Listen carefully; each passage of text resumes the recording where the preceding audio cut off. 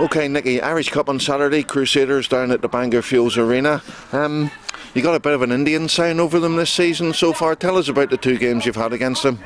Well, they were two very tough games, to be fair. We knew what to expect from Crusaders, big, powerful, play a bit of football, and lucky enough we came out on top twice, once here and once at Seaview, so we've done pretty well, yeah. It's top of the Premiership against top of the Championship in the Irish Cup. You've done well against Premiership teams, so how much of a difference do you think there is between the Premiership and the Championship?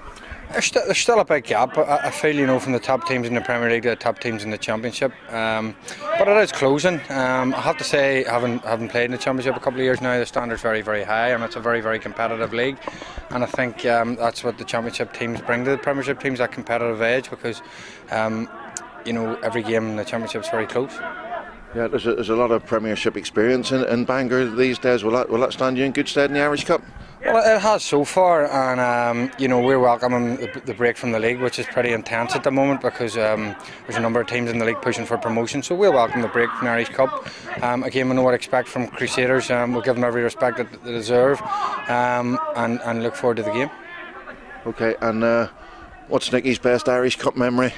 I probably would have said Irish Cup's been very good to me. I have to say, I've lifted it. I've beat Linfield in a good final, but probably my last season at Glentoran and getting on and lifting the cup, was very special because it was a very high note to go out of Glentoran with.